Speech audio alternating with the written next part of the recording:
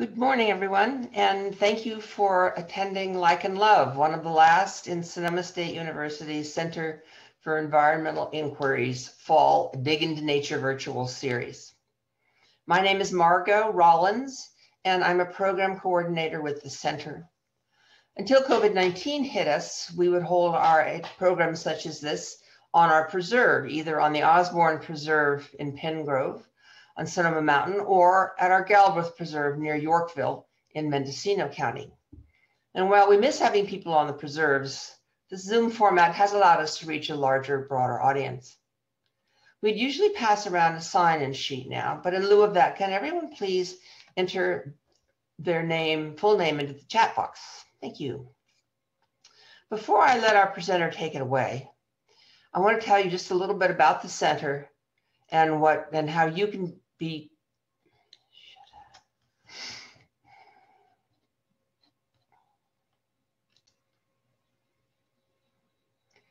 Good morning, everyone. Thank you for attending Lichen Love, one of the last in Sonoma State University's Center for Environmental Inquiry's Fall Dig into Nature virtual series. My name is Margot Rollins, and I am a program coordinator with the center. Until COVID-19 hit us, our programs such as this were held on one of our preserves, either the Osborne Preserve on Sonoma Mountain in Penn Grove, or the Galbraith Preserve near Yorkville in Mendocino County. And while we really miss having people on the preserves, the Zoom format has allowed us to reach a larger, broader audience. We'd usually pass around a sign-in sheet about now, but in lieu of that, may I ask all of you to please put your name into the chat box so we'll know who's here. Thank you. Before I let our presenter take it away, I want to tell you just a little bit about the center and how we can be a resource to you, no matter if you're connected to the university or not. The center envisions a North Bay working together to find sustainable solutions, and we invite you to become environmentally ready with us. We're building a community of learners and problem solvers across all sectors of society by providing enhanced understanding of our vital connection with the environment and offering skill building experiences that lead toward these sustainable solutions. There are many ways you can get involved. You can be engaged in our research. You can take part in our naturalist training programs, attend events like these, access the myriad of data that we have on our websites, lead or contribute to events, partner with us on projects, and many more things probably that we haven't even thought of yet. Each of you is a critical element as we work together to address the greatest environmental challenges in history. Well, today we're going to talk about lichen, an important factor in our ecosystems that is a strong indicator of environmental health and hence potential degradation. Our leader is Jen Riddell. Jen is a plant biologist and lichenologist who lives in Mendocino County. She spent her graduate research days exploring what lichens can tell us about air quality in the urban, montane interfaces of Southern California. Her presentation will focus on what lichens are, their essential ecological roles, and basic ways to start to identify them as they are all around us. This is what we call a local nature format, and Jen will present for about 30 minutes and then send us all out into our immediate neighborhood to look for a lichen specimen. Working with what she will have taught us, we will learn more about our particular species and its characteristics. Then we will have an informational Q&A session until the program finishes at 11 o'clock. Jen and I will stay on Zoom for another 15 minutes or so in order to continue to chat with you if you have things you want to talk about. I have muted you all and turned off your video. So if you have any issues such as you can't hear us or you need a clarification, put those into the chat box, which I will monitor. If you have questions of a general nature about lichens, save those or put them into the chat right away as you wish, and I will get to them as they seem like the right place in Jen's presentation. The presentation is being recorded and it will be posted on our website, cei.sonoma.edu/calendar/past events shortly. I will let you know via email when it is up and also be sending out a reference list that Jen would like you all to have. So with that, Jen, please take it away.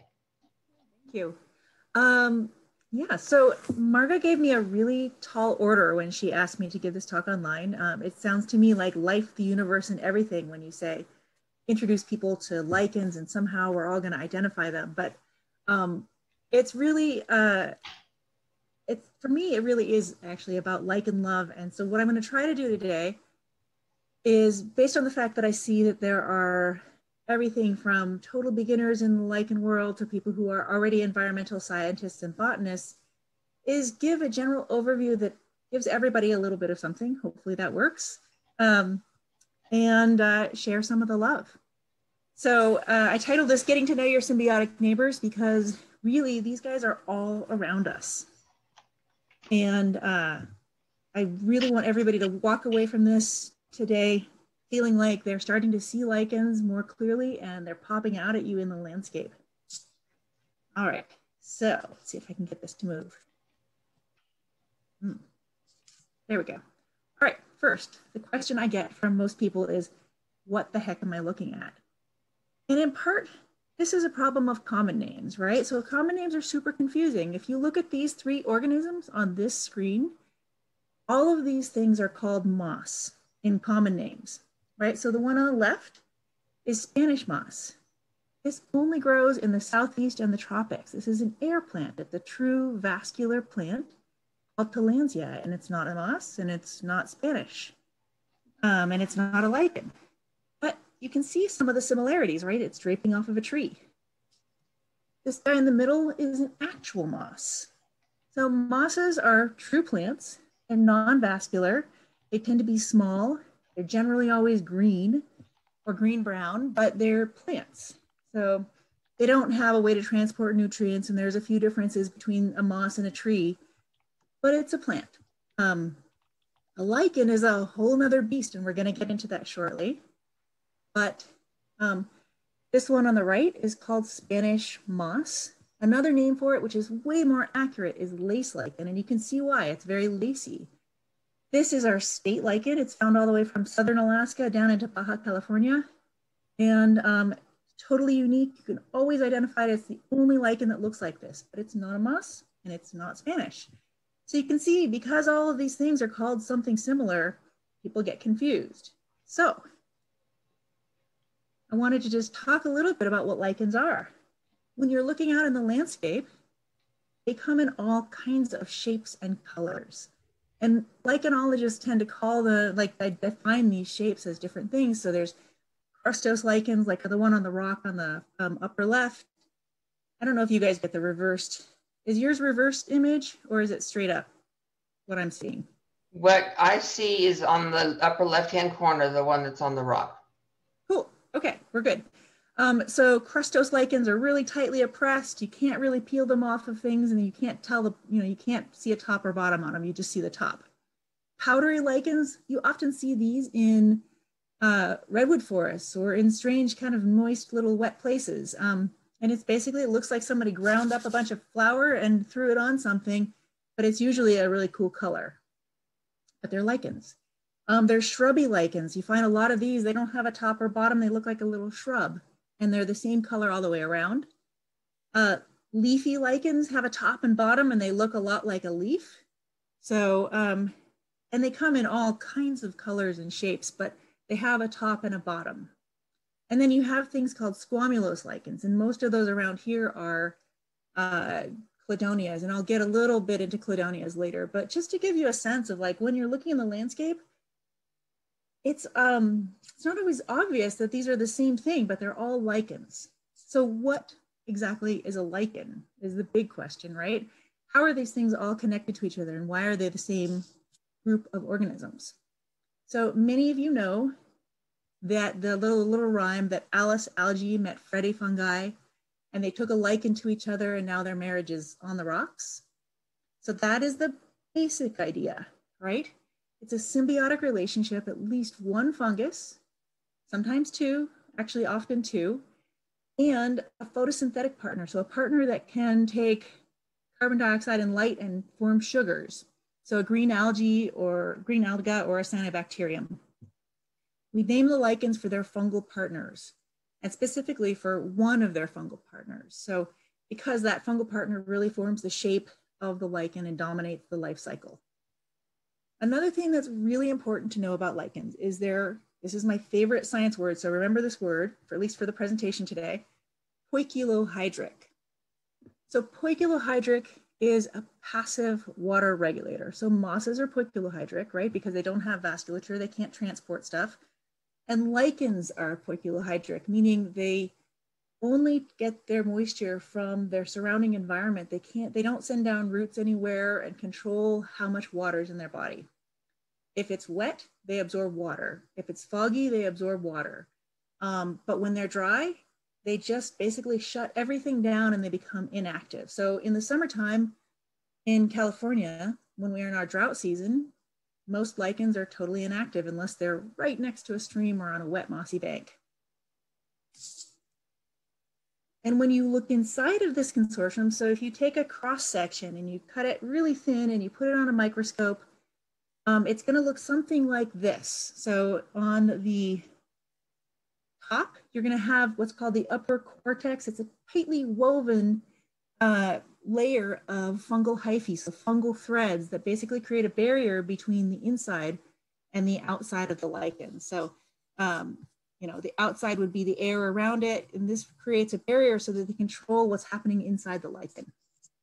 The lower cortex basically does the same thing. Sometimes it's just one cortex all the way around the lichen, especially on those shrubby lichens.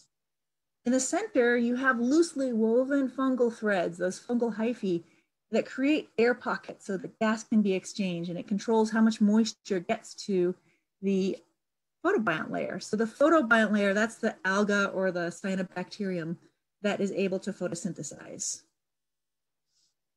If anybody's confused, Margot, and they're sending up like little help me notes, just let me know. Raise your hand and just speak up. I'll let you know. Okay. So moving on. So that's the basic structure of when you slice into it. If you do a scanning electron micrograph picture, basically like put them in a vacuum and bombard it with electrons and you look it up really close, you can actually see the structure of a lichen. And you can see here's the outer cortex on the outside. And then you have these loose medular fungal threads or fungal hyphae in the center, creating those air pockets. And then you see these big balls, and those are your photobionts. So this is your algal cell. This happens to be our lace lichen that I put into a really special microscope. And you can see that structure. And if you look, there's a little more.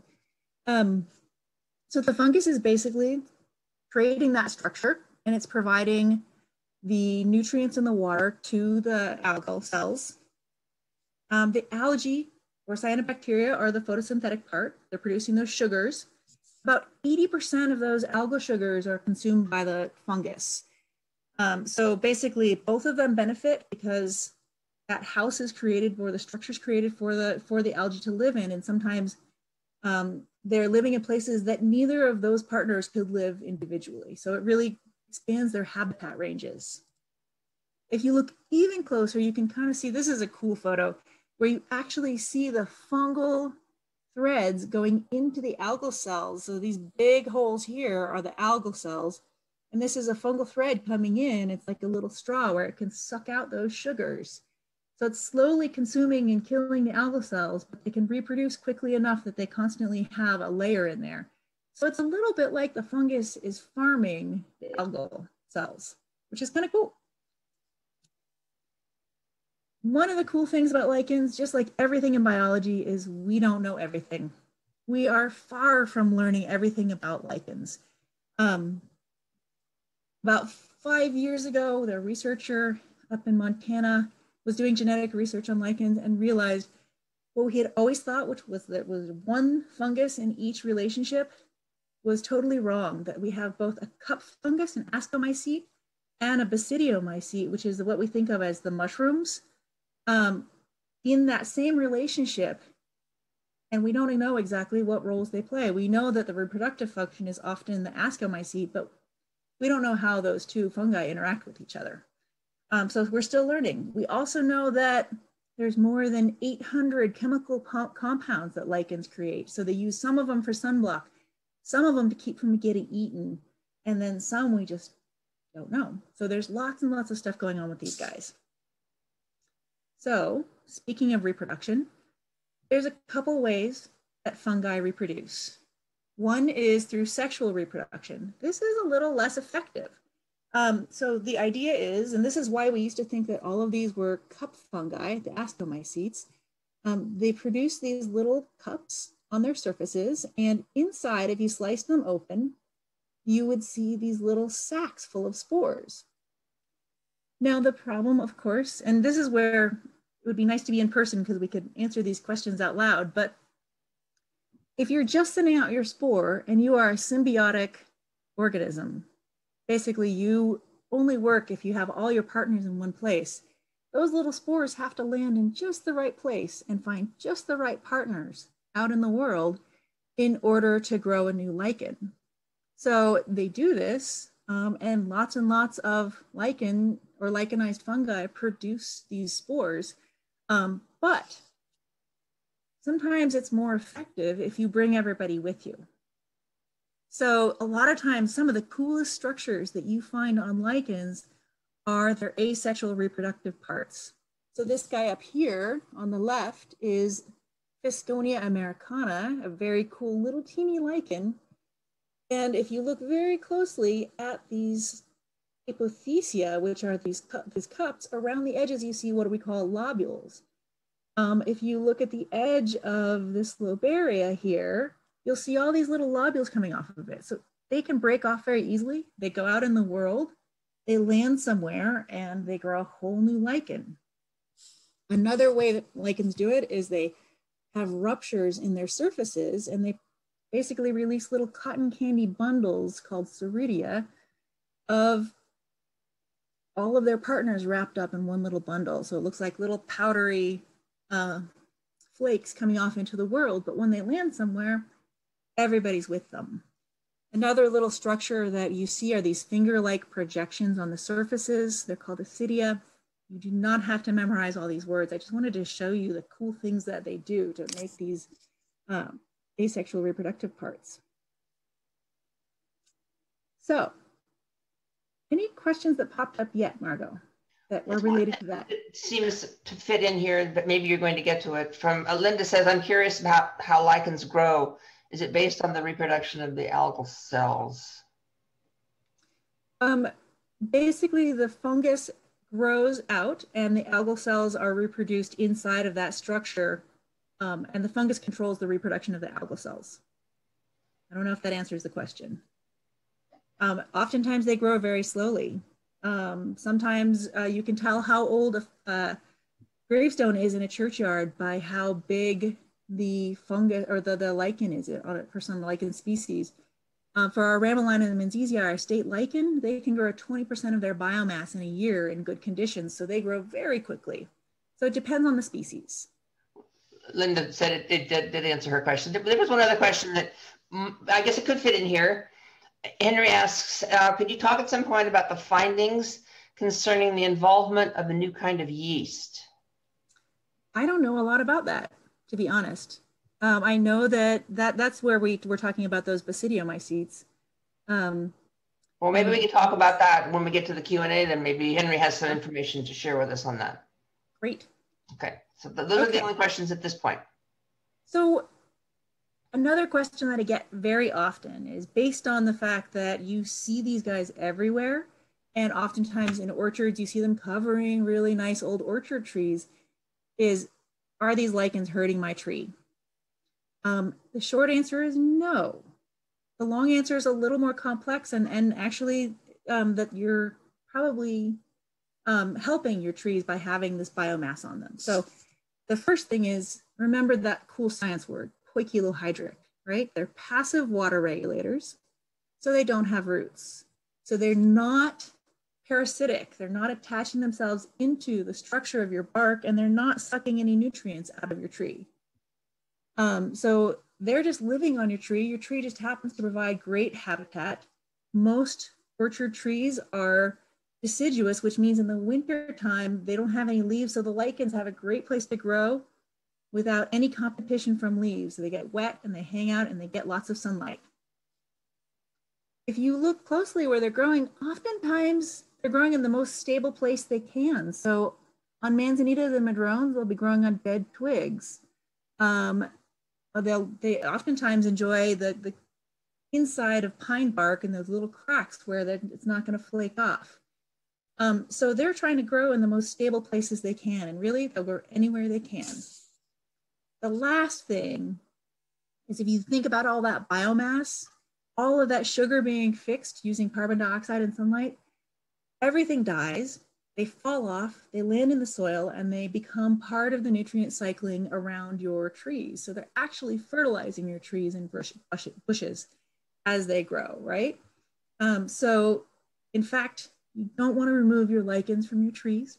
They're doing a good thing for your orchards. So that becomes the question is, where do they grow?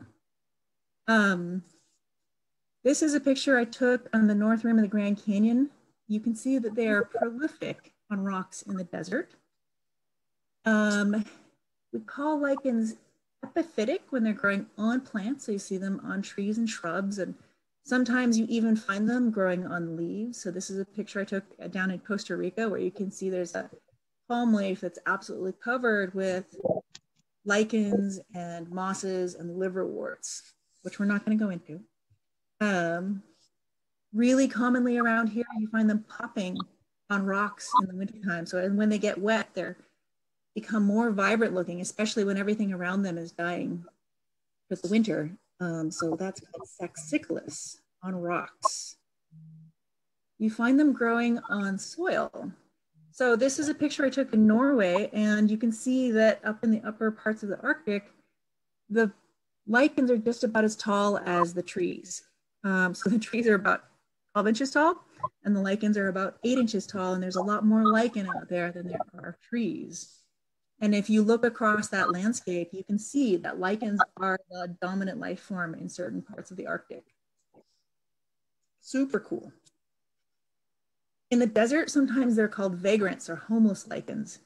This little guy is about 1 centimeter in total, and it basically lives by rolling around. And when it's wet, it gets wet and starts being active. When it's dry, it just stays in its little ball and lives on the soil. And there's a few different vagrant lichens, and they're all very cool. On rotting logs, so this is around here. If you look closely at your logs in the winter, because those lichens are popping when they're wet, you can sometimes find them absolutely covered with these squamulose lichens with the pegs on them.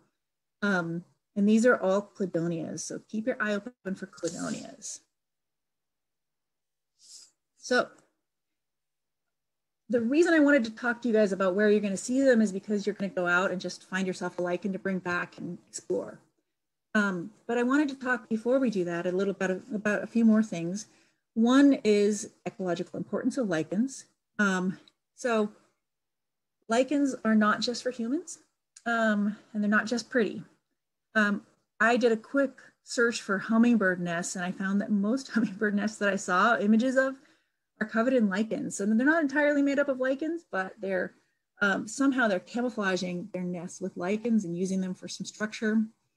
A few birds, and actually I've seen some squirrel nests that include a little bit of lichen.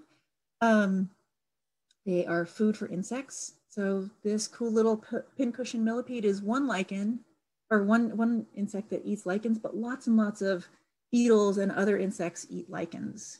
Up in the Arctic, remember that giant picture where you have like entire valleys filled with lichens? The wintertime food of reindeers is lichens. And in fact, most of the lichens in the Arctic are called reindeer lichen. Around here, you'll oftentimes see deer browsing on those low-hanging lichens draping off of your trees, especially when there's no other food available. So food for mammals, food for insects, nesting material. So lots of animals use them for all kinds of things. Their biomass. If you look at this, like this is a lot of carbon being fixed out of the air and then added to the soil. So that's a really important function of lichens.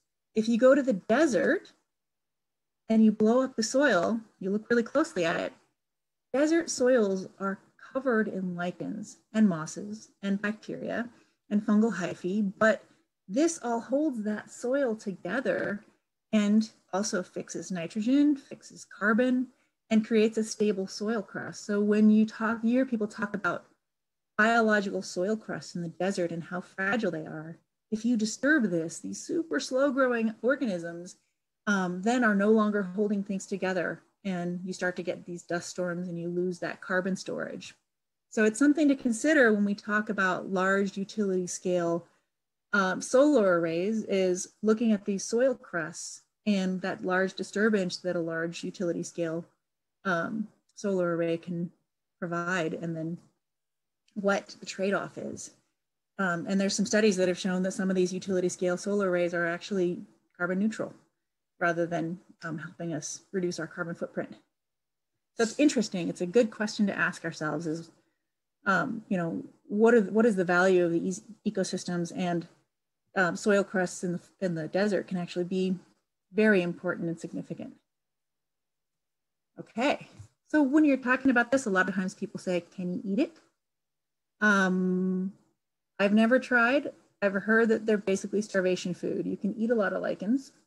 Sometimes you see pictures of people eating $300 meals in some fancy Scandinavian restaurant and there's lichens involved. But I've always thought it doesn't really look very tasty. I've tried to I've stuck lichens in my mouth and I've chewed on them. There's really not a lot of flavor. There's probably some protein in them. But I provided you guys a link, and Margot, did you get a chance to send out that list of resources? No, I did not, Jen.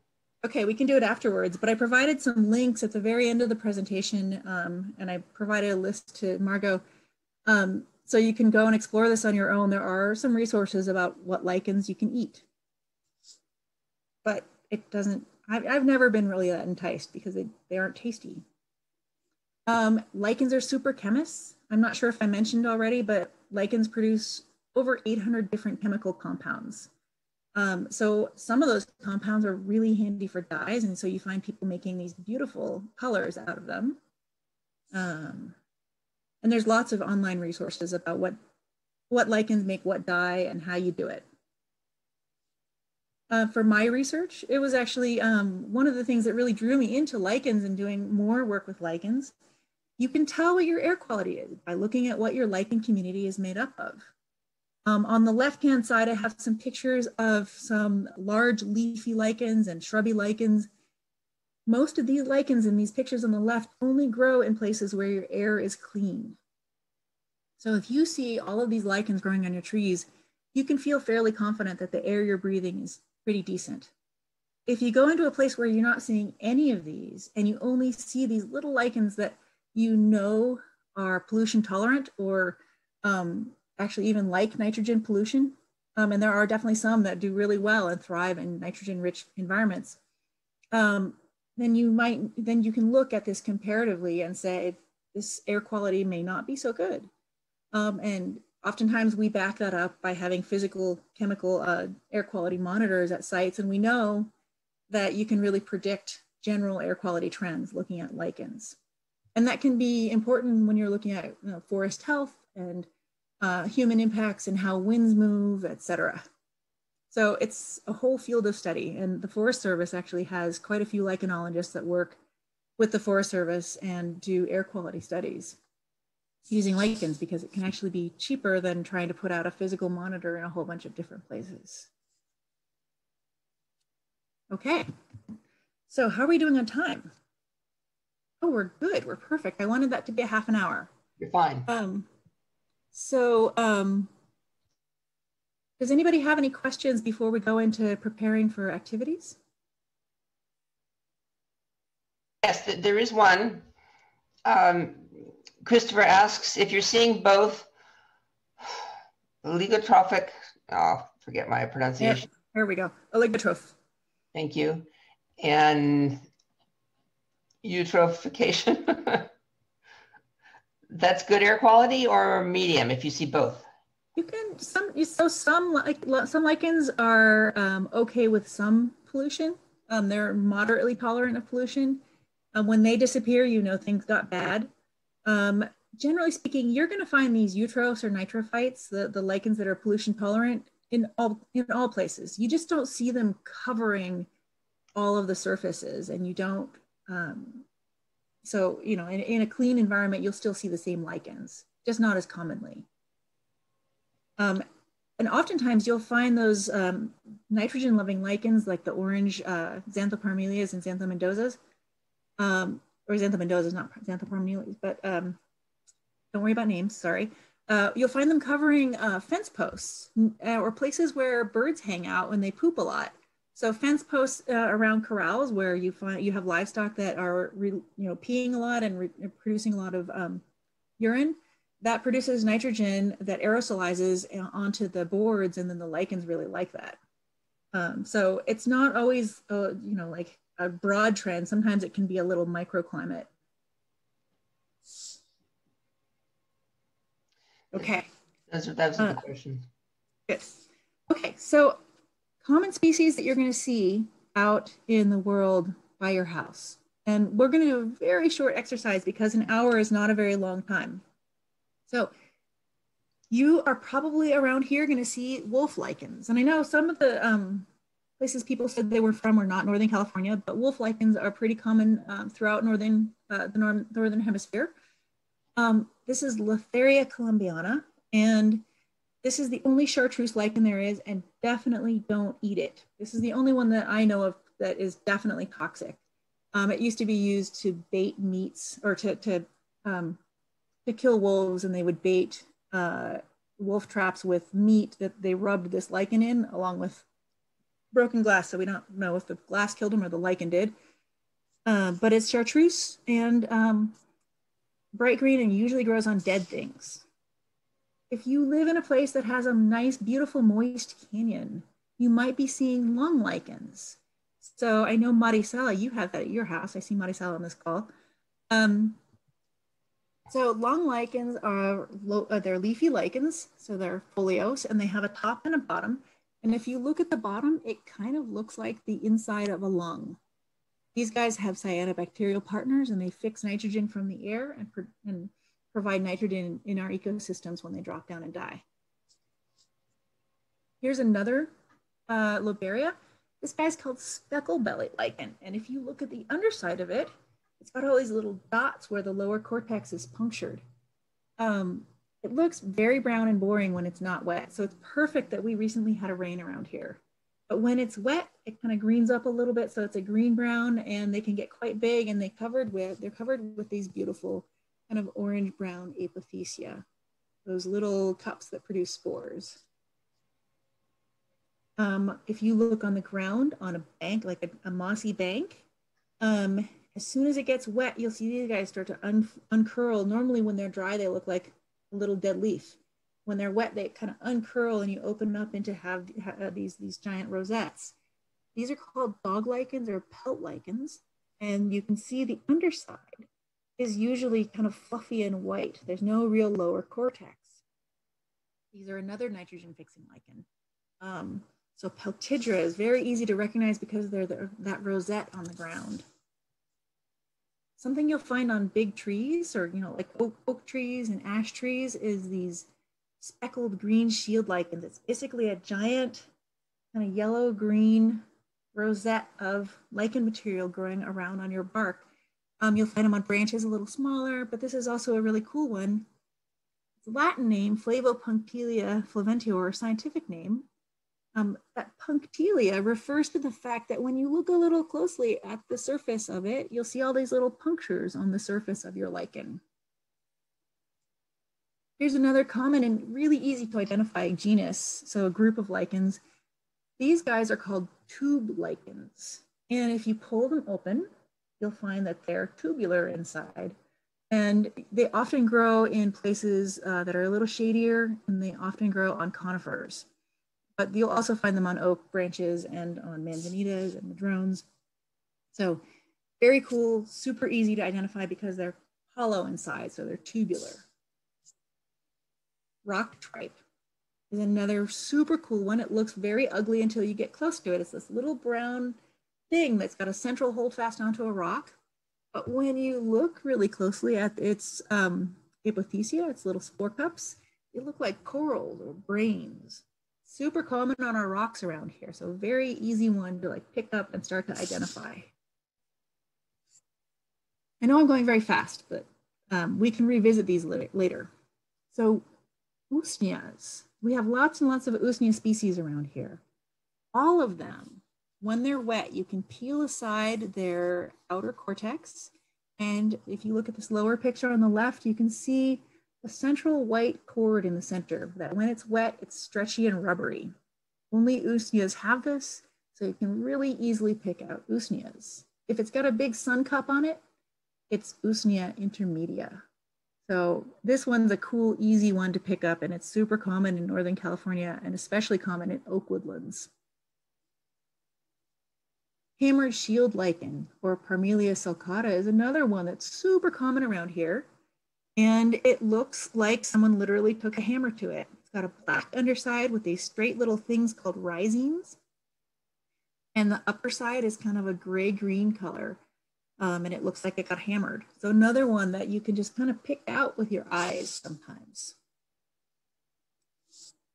I just have a couple more I'm going to give you guys, and then I'm going to send you out in the world. Oak moss, so the Vernia prudastri. This looks like a shrubby lichen, but it's actually pale, pale green on one side and a pale white on the bottom side. This is a moderately pollution tolerant lichen, so you can find it kind of in a huge array of places throughout Northern California all the way down to Southern California and up into Oregon, Washington, Alaska, etc. And then something that should be popping out at you if you live near a forest is your cladonias. These are those weird little squamulous lichens again, but anything that has a peg and a cup on it, or even a little red ball on the top, is a cladonia. So it's really easy to get to genus on that. Very hard to get to species because you have to do chemical analyses sometimes. But very, very, very cool. I love seeing these guys because they're always growing in unique little places, and they always have a unique look. And then your powdery lichens. So I mentioned these in the very beginning, but if you live in a redwood forest, and you can see that sheen of green sometimes on the lower part of a redwood tree. So these guys are easy to spot and kind of fun. And then don't forget your crustose lichens. They're not always gray or brown. Sometimes they're bright, bright yellow or orange, but they're always oppressed to their surface. And you can find them on trees, on rocks, and on soil. Okay, just one last thing before you go out. You don't have to have a hand lens, but it sure makes it easier to see lichens. Lichens are small. If you don't know how to use a hand lens, but you have one, you hold it up to your eye, and then you adjust what you're looking at in and out until you are in focus. If you don't have a hand lens, you can use your phone. Take a macro picture and then zoom in on whatever you are trying to see, and you can actually see some very cool features on your lichen. So take your phone with you if you can't pack your lichen, or if you can't bring your lichen back, take your phone with you and take pictures. And then what you're going to do is you're going to be looking on tree bark, branches. If anybody lives in the middle of a city, you can look on old bricks. If you live next to an old junkyard, sometimes you find things on old cars. You can look in your soil, on old fence posts or corral boards. Basically, just kind of keep your eyes around you. And the exercise's purpose is not just to have you bring something back, but also just to have you start to see things. So go ahead, and what time are we at now? 10:40. Yes. Let's take 10 minutes. 10 minutes. Be back here in 10 minutes. I'm going to stay online, so if anybody wants to stick around and ask questions, I can just do that. And then bring your lichen back, and we'll spend a few minutes looking at your lichens. Obviously, there's enough people on this call that we can't look at every single one, but we can try to answer a few questions, and then we'll move on to Q&A. So, all right. So see everybody at 10:50? Yep, sounds good.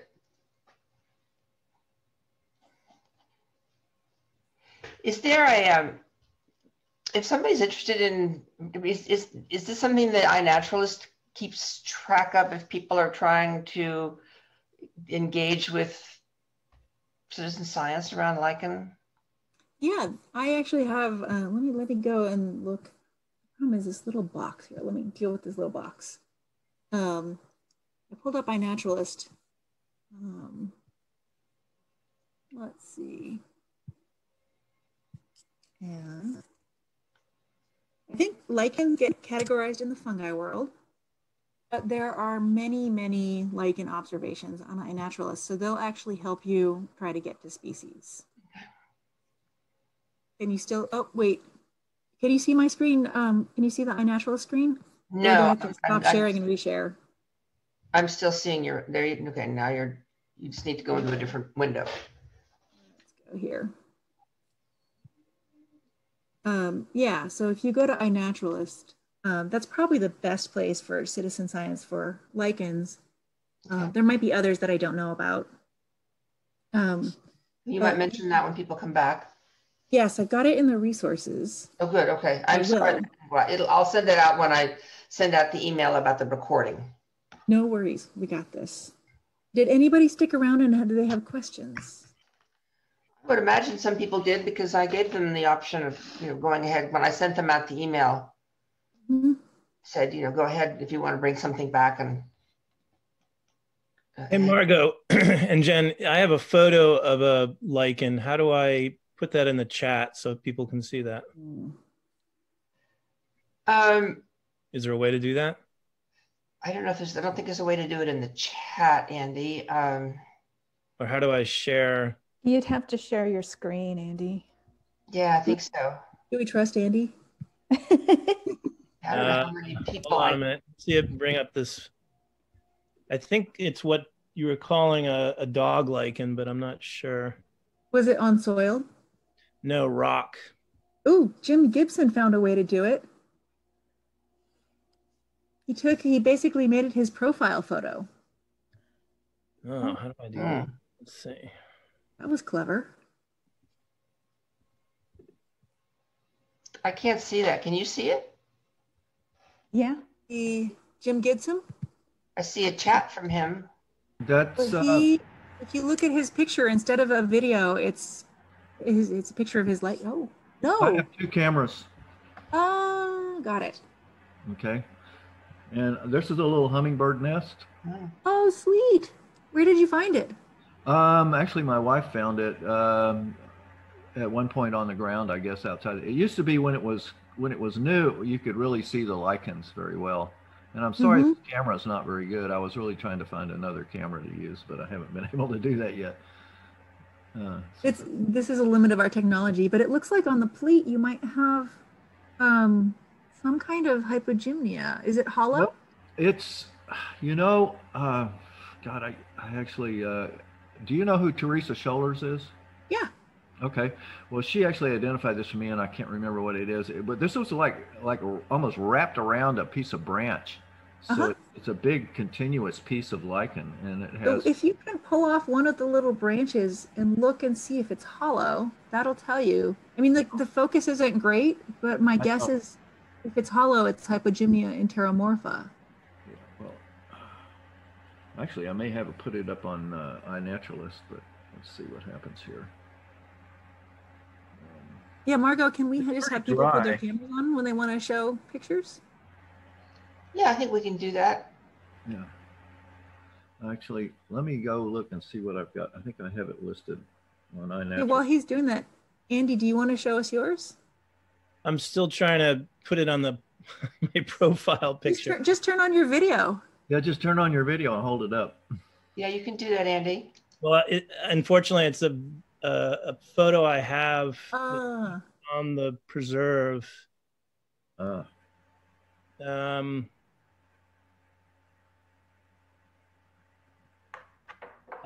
cool. So I see a few people have them. Well, Andy, we can hang out a little bit too and figure it out. Sure.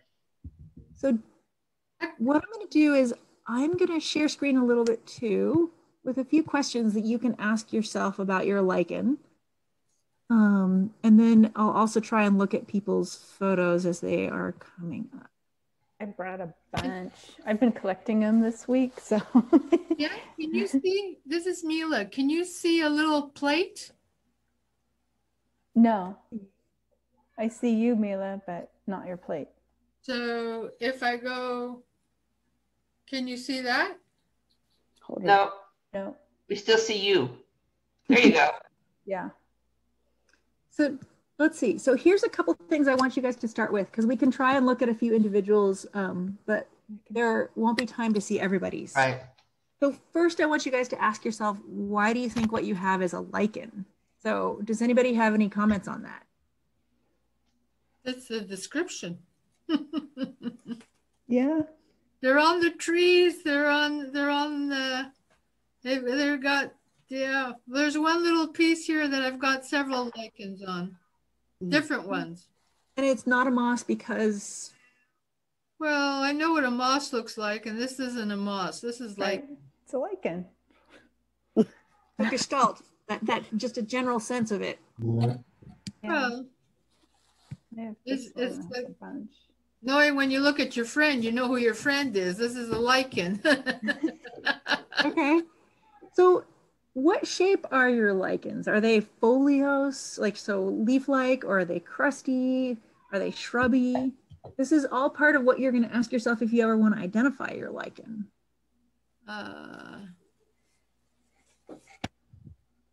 If everybody would like to unmute themselves to join in the chat here, we can do that. I cannot unmute you all. You have to do it yourself, and you are able to do so. Can you see this? Mm-hmm. So it looks like you have several things going on there. Yeah, well, this is it. There's something that looks leafy and crusty. And then there's the other shaggy type thing that sort of, well, it's More not, like shrubby. it's not too shaggy, but it looks like it's growing outward. And then it's got a little puff on the other side too. But it is pretty stiff. And that's pretty common that you're going to find 10 species of lichens in about 12 inches of branch, Well, this which is one of the cool things about lichens. This was on the, we trimmed off a little piece of our plum, a little branch of our plum tree. And this happened to have several on it, or at least two. Yeah. And then, So probably a Ramalina, and I can't tell what else.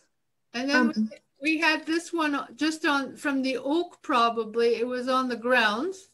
We have a Quercus agrifolia.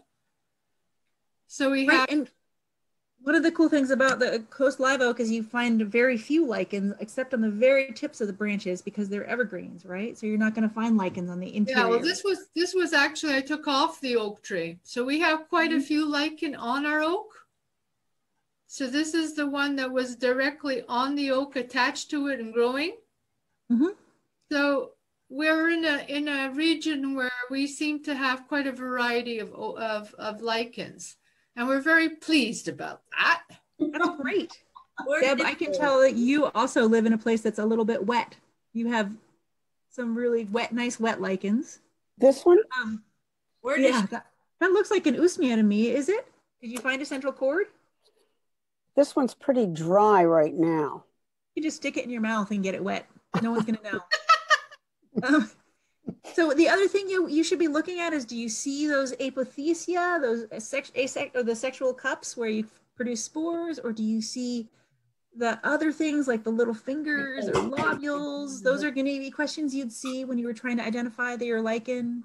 What color is it? How would you describe the color?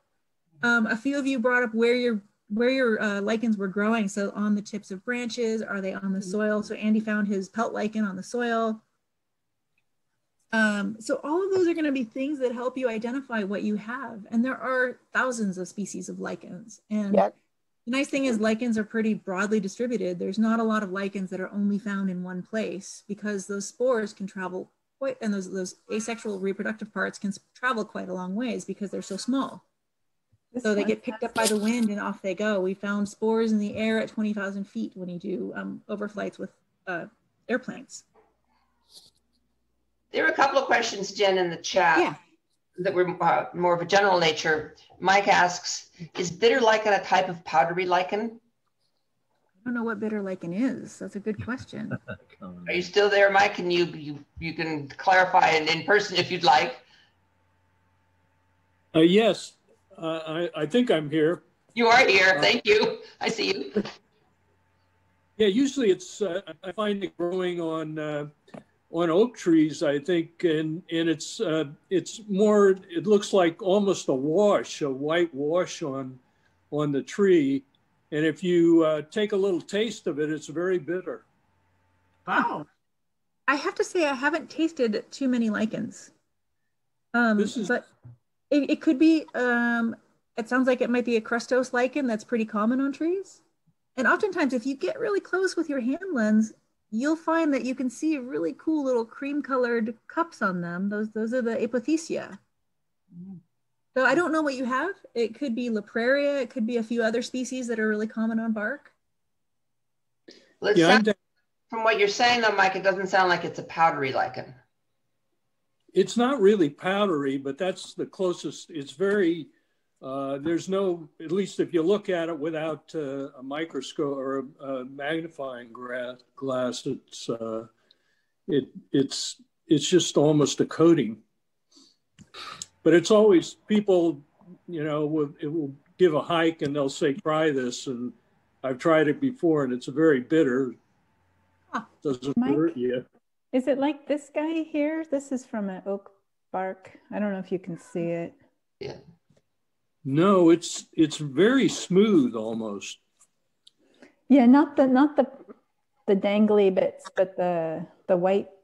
Oh yeah, it'd be something like that. Yeah. Yeah, I have some too. Let's see if I can. Books. Oh yeah. Jen, the plate lichen, it was Hypogymnia occidentalis. That's what Teresa said it was. Oh, okay. That makes sense. So it was a tube lichen, and she called it occidentalis. And from here, I really couldn't get you to species. Right. Yeah. No, I realized that. And but you found like that tubular. Yeah, that was found in the forest. I found it in Jackson Demonstration State Forest. It does look like, just looking at your lichens, it looks like you live on the coast. I do. I'm actually right. I'm not too far from the ocean, right where I am now, but that was found out in the forest when we were doing mushrooming out there. Okay. Well, it's 10:53 right now. I wanted to just run through a couple of resources for you guys so that you, and these are the ones we're going to send out to you. So you don't have to write everything down, but just to know that like, this is a taste of looking into lichens. Lichens it's a lifetime activity. And so 1 hour is not going to make you an expert, and I can't answer all of your questions this time. So there are some great books, and there's a few that are really good for California. Macro Lichens of the Pacific Northwest is got some really great keys if you're into keying lichens, but it also has great pictures. And that is produced out of the Pacific Northwest at Oregon State, but still really relevant for our area. Lichens of North America, if you can find it in print, it's expensive, but it is an absolutely fabulous book. It's basically like, coffee table size, but he's tried to do as much as he can to really help people get a picture of most of the lichen genera around here. The California Field Guide to Lichens is just pictures and descriptions, but the person that did it is a phenomenal photographer, Stephen Sharnoff, really worth looking at. Lichen biology is for those of you who want to get super nerdy and really get into the chemistry and understanding biology of lichens. And then if you want just a little like California primer, you could like get the $15 mini guide to lichens of California, and that's you can get from the California Lichen Society. So again, we're going to send this out to you. Yep, I will do that. I don't have to describe each of these websites, but I wanted to tell you that I made links to a bunch of different things. Like I said, there's some great lichenologists that work for the Forest Service, and they've made phenomenal web pages with good information on them. Oregon State University has this wonderful lichenologist working there, Bruce McCune, and he produced a pretty cute website with also some really great in-depth information. The California Lichen Society does lichen walks around California and has information about California lichens and produces a journal of California lichens. ABLS is the American Bryological, so they cover mosses and liverworts and lichens. They have a journal that tends to be more academic, but really interesting if you're super into this. There are some free downloadable keys, but I prefer the books. They have good pictures and they can help. You can do guerrilla keying by just flipping through them and finding the things that you want. And then for those of you that aren't on iNaturalist, although I suspect most of you guys are, iNaturalist is a really great app to have on your phone. So you can take a picture of something and it can actually help you try to get to the group that you're wanting to identify.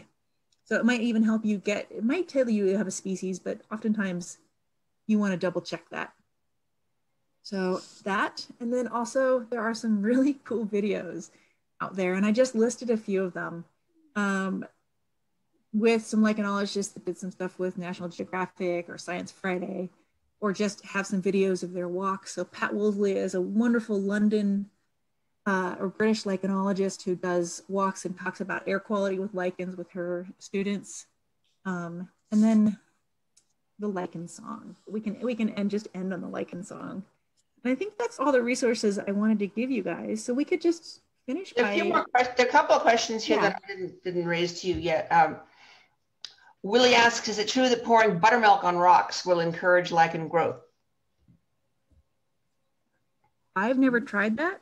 I've heard of people trying to fertilize lichens, but if the conditions are right for lichens, they'll just grow.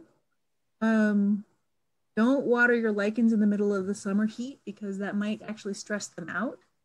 Pouring buttermilk, I would imagine that if it had beneficial qualities that you might want to really dilute it.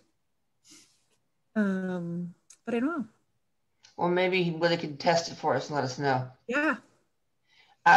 Leslie asks, do the old dried up lichens under our oak tree come to life again when I make them wet? Maybe. If they have fallen to the ground, you could potentially hang them somewhere else. But if once they're on the ground, if they were growing on the trees, they're just going to start to biodegrade, which is a good thing for the oak. The oak wants those nutrients. But you could probably hang it on something else and it might survive and thrive. It probably just fell off. It's still alive. And Jim mentions the Lichens of California project that people can join on iNaturalist.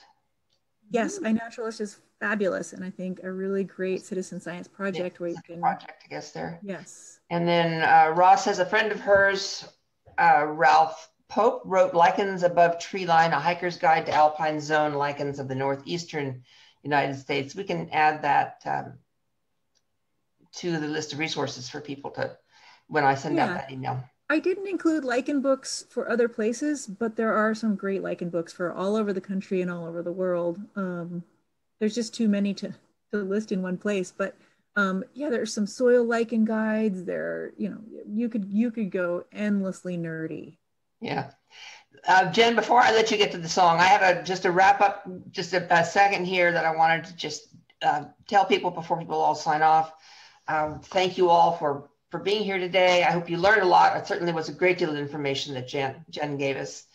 And I want to tell you there are 2 more events coming up in our virtual Dig into Nature Fall series. One is on assistive photography tools to help people with challenges take their photography into nature. The other is a winter writing walk with Lichen Khan, who's a former SSU English department lecturer. So you can check those out on our website, cei.sonoma.edu/calendar, and register for those. And we're in the process of putting together our next series for the spring and even looking into the fall. So let us know if there's something you would like to hear about, or if there's something you'd be interested in leading. We would be very happy to talk to you about. You should have my email in all the different communications, and you'll get it again when I let you know about the recording when it's up. So Jen, you want to take us out with the song? Sure, and I just wanted to mention I didn't include my email address on the information, but we can include that when we send out a note, and anybody can feel free to email me if they have further questions. Thank you. Thank you. But yeah, I can take us out with the song, but if anybody wants to hang out, I'll just put like the song on for 30 seconds. And if anybody wants to hang out and ask more questions or show me more lichens that they want to help identifying, you can do please that. Stay around if you'd like. All All right, let's see. I think I got to stop share and then reshare.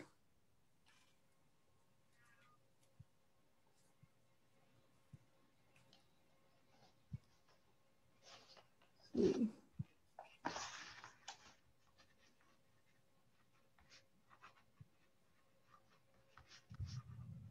Okay, let's go here. All right, this is just dorky and fun, so I'll just do 30 seconds. Once there was a fungus, Freddy was his name. Oh, sorry. Brush your teeth in less than 10 seconds with this revolutionary toothbrush. It was created. There we go. Love Zoom. There's no love for me among us. All these fungi look the same. So he took himself a courting down to where the green things grow. Met some algae named of Alice. She set his heart aglow. Well, Freddy Fungus and Alice Algae took a liking to each other. They grew so very close that now you can't tell one from t'other. Them lichens lead a simple life. They never are alone. Alice does the cooking and Freddy builds the home. So my husband pointed out that was a little outdated, and we could probably say like Frederica and Albert, but anyways, there. When I looked up lichen songs, this is when I knew, but there are actually lichen raps and all kinds of cool lichen songs out there, so it's worth digging around if you if you have the nerdy interest. I'm going to stop sharing my screen so that if anybody wants to show anything, they can. If just hold it up to your camera and we can try and dig around. Or if anybody has other questions that we didn't get to. I think I gave you all the questions that were here, but. Well, I wanted to say thanks, Jen, and I also wanted to recommend getting out in your yard and taking photographs of your lichens and making a book out of them, and just having them so that you can look at them through the years, because I feel like that's really helped me, is to photograph all the lichens that I see here and then have them as closely identified, even if it's just a genus, so that even in the summertime, I take this little book out and I look at the pictures and I try to keep the names in my head. Nancy Kelly asks question. She says, there's fungus and algae plus something else, right? So yes. So there's at least there's two species of fungus typically, and then there's an alga, usually one algal species, but sometimes you also have a cyanobacteria and sometimes you just have a cyanobacterium. I found that when you look really closely at the surfaces of lichens, they're covered in bacteria and pollen and all kinds of weird stuff that they pick up. So there's a lot more going on than just Alice algae and Freddy fungi. Great, thanks for that, Nancy. If you want to, can you unmute yourself if you'd like to ask a question? And it looks like everybody's right. I was just curious as to what this is a very lacy looking thing that's growing all over Japanese plum and crabapple trees in my yard, and not at all on the elm trees. Can you have your camera on? Video on. Yeah. Oh, turn video on. Sorry. Can you do that? There you go. And then hold it. Oh, you're in and out. There we go. Okay. Let's see. Back to camera. There we go.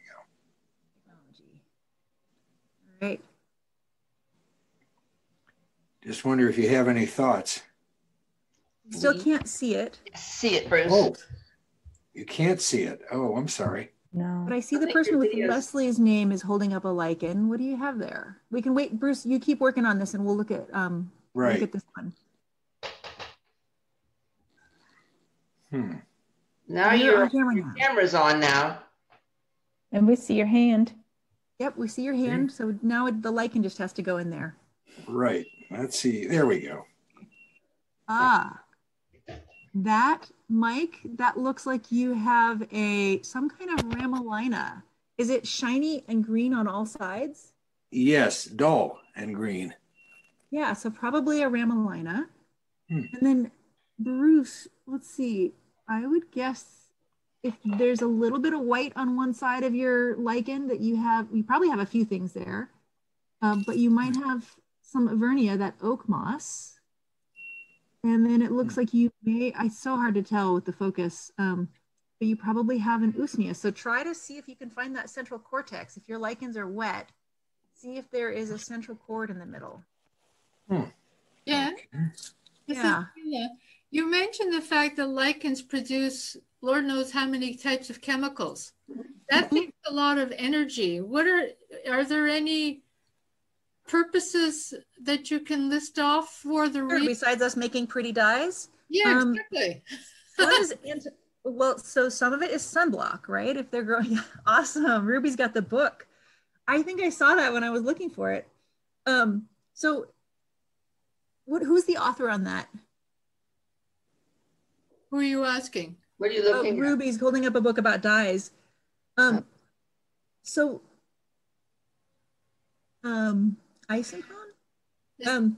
So Ruby, unmute and talk. Yeah. So they Sorry, I just have one hand. Karen Diadic Castleman is the author to this Lichen Dyes book. Very cool. Yeah. Thank you. So they produce the sunblock. So some of those some of them are antioxidants so that they can protect their cells from too much UV light. Some of it is anti-herbivory. If they make themselves bitter, then animals won't want to eat them. Sometimes they make these compounds that basically allow them to attach extra nitrogen to them. So those lichens that survive really well in nitrogen-rich environments basically create carbon skeletons that they can attach nitrogens to so they don't basically toxify the lichen. And then, fungi, think about it like fungi in general produce a lot of different chemical compounds. Fungi are chemical specialists. So we don't know what a lot of those compounds are for, but a lot of them are just protection, basic protection. And the dye products are achieved by taking apart the fungi? Is it basically, you have... Ruby knows, but until you got yourself on, there you go.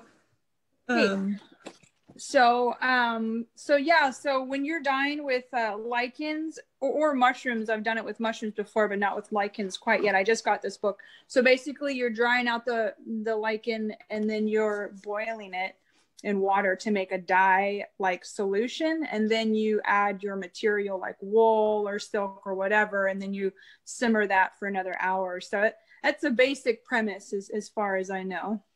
Oh, thanks. I've seen them just soaked in cold water to produce those pigments. You can make it like sun tea, kind of. Because I've seen the mushrooms when they've reached the point where they're almost disintegrating and they're bleeding, and that's what's used also for dyeing. Yeah, some mushrooms will look like that before you even do that process to them, but yeah, you're correct there. I was sort of surprised. We had this Boletus, and I was looking at it, and someone, a mycologist I was speaking to, he says, well, cut it, and I have to look on the other underside of it to be able to really zero in on the species. And I said, it's so pretty, I don't really want to cut it yet. It's growing and all the rest of it. The cat's gorgeous. But when I did turn it upside down and cut, I had it cut, it was bleeding. This ooze that was coming out of it was unbelievable. Absolute ooze. And sometimes some of the compounds these organisms are producing are actually chemical warfare, right? So they want to compete with other organisms and they want to dominate their space that they're living in. You sometimes see lichens trying to overgrow mosses, and they'll just kind of grow on top of them and produce chemicals that help them like outcompete those mosses or kill the mosses. Sometimes they're producing acids that help break down rocks so that they can get a better hold fast. So there's tons of reasons why you might want to have chemicals handy, right? Right. You're not going to take it out of a can. You're going to have to produce it. Right. Are there other questions? I have a question. Yeah. What is what do lichens, do they recover from wildfires? Yes and no. So there's actually some research now going on about like sort of the size and scope of a fire and how that impacts lichen recovery. A mild fire, not a problem. So if you think about controlled burns or prescribed burns where they're low intensity, low heat, and they're spotty, not a problem. When you have these really large fires that are super high heat and kill most of the vegetation around, that's when there's, you know, like they need to be able to reproduce and get their materials out there, and they need to grow on things. So it depends on the intensity of fires. And does it make then the forest, if it's covered in lichen, does it actually create a hotter fire for the forest? I don't know the answer to that. I would think that it's more important kind of how what your shrub ratio is in the forest and kind of your fuel loading for other things. I would think that lichens and mosses burn like a flash. So they'll burn hot and fast, but they'll be like low intensity in terms of like adding to the overall heat. They're not like, it's not like when you get a whole tree on fire, that adds a lot of heat to your fires. Right. So I'm not sure. They might be good kindling, but not like something that's going to sustain a big fire. It's maybe more like a grass fire or something. But are certain lichens associated with certain trees, like certain mushrooms are associated with oaks or with pines or whatever? Are lichens, do they do the same thing? Are they associated with certain? Probably more with different habitats. So if you're looking at the habitat that you're in, that's going to be more likely influencing what kind of lichens you're seeing. Are you in a wet canyon? You're going to have some of those lichens that really like wet atmospheres. What's your solar exposure? We talked a little bit about live oak trees versus deciduous oak trees. You'll find a lot more lichens growing on deciduous oak trees than you would on the live oaks because they get more sunshine in the winter. So they're active when it's wet. And so they want sunshine when it's wet. So I think that that's more important than the species of tree that is growing on. Sometimes you'll find like certain rocks have certain chemical makeups, and they might be more basic or acidic, and that might influence what kinds of lichens you have growing on them. If that makes sense. Yes, it does. Yeah, but we have in San Pedro Valley Park, and even here we have a lot of evergreen oaks, and some of them are just literally bearded, if that's the correct term for it. The lichens are just hanging down and you know. Yeah, so you're a little further. Let's see, are you closer to the coast than us?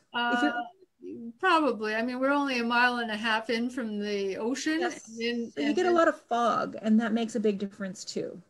So fog is just enough moisture to get those lichens going. And so once they're going, then they're productive. If you go a little further inland or in a place where you don't get fog, then those lichens are going to be adapted to drier conditions and less robust and less luscious. Thank you.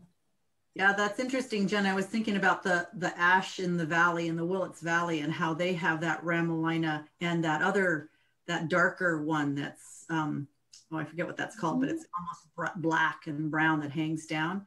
And there's a lot of valley fog out there. So that would make sense because otherwise it's hot and dry in the summer, but it has a lot of moisture out there. There is a lot of moisture. Along the coast, Ramalina grows a lot faster, but in our inland valleys that get that summer fog, our Ramalina can be really robust. So along the rivers and along the valley corridors. Yeah, let's see if I can remember the name of that. But after fires and so on, which was brought up, the question of fires and the fact that, you know, they get burnt with the biomass, and a lot of vegetation is usually destroyed if the fire is very hot, then the lichens turn into the first primary succession in terms of creating life. Yeah, if there's a way for them to get there, then yes. So some lichens only reproduce by breaking off parts of themselves. So some lichens are actually old growth dependent. like the Usnea longissima is an usnea that just has these, meter-long strands. And the only way it reproduces is to break off and blow to another tree and grow. So that one we found doesn't really travel outside of old growth very well. Other lichens that reproduce by tiny spores and Soralia, they are going to be quicker to come in, and mosses too. If the fire's not too intense, mosses are going to be the first thing there. Yeah. Mosses first and lichen second. Probably the same time, but the mosses are going to grow faster. Ah, okay. If that makes sense. No, I mean, one's a faster grower than the other. That's fine. So they'll get there at the same time, but they need the right conditions to grow. So that other species. I'm sorry, go ahead. That other species is called Bryoria. I was just remembering the Bryoria that grows. Oh, yeah. That's another one of those robust hanging moss or lichens. Sorry, now I'm going to start doing that. Yeah. What do you have? I don't know. And if I may ask one more question, I seem to have a whole heap of them coming out of my head. The thing is that when you're up in the Sierra Nevada and so on, where you have a lot of snow, they usually say something to the effect that moss grows on the side of the tree that the north side.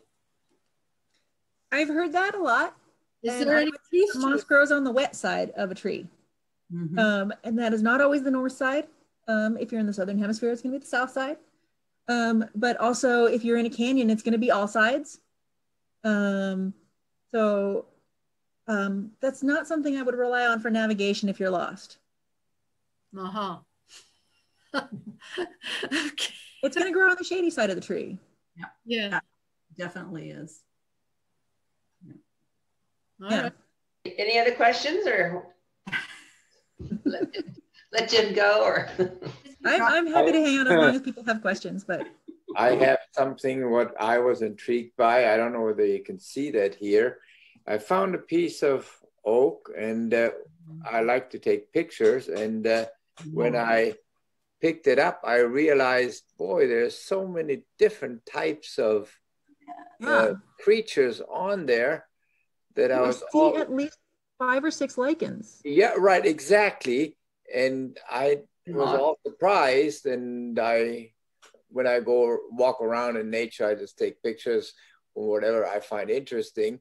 And I found these little creatures very interesting. And so I didn't know anything about lichen, but I think I'll now go into microphotography and take more pictures of those guys because they are so intriguing in forms and shape. I'm mind blown, I must say.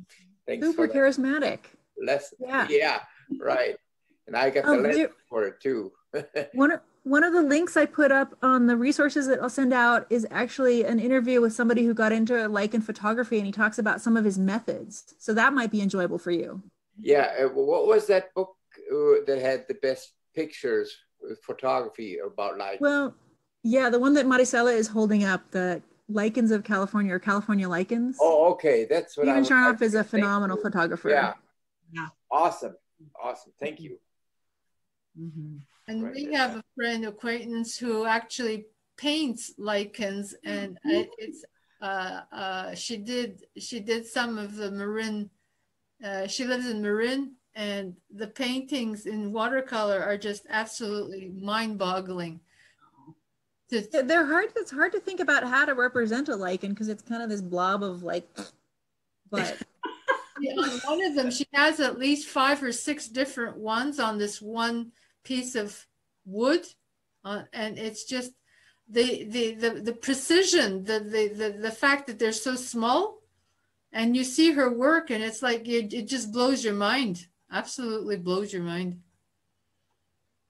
Yeah, they are amazing. Any other questions? I see a few people have hung out, and I'm not sure if you're being shy or just listening in. Just listening in at the moment. Okay, good. Andy, I'm sorry, go ahead. Oh, we still have 16 people. Thank you very much. That was awesome. Yeah. Thank you, guys. Very good. Thank you. Bye-bye. Okay. All right. Shall we wrap up then? I think so, Jen. I think so. So thank you all once again. You did a great job, Jen. Thank you very, very much.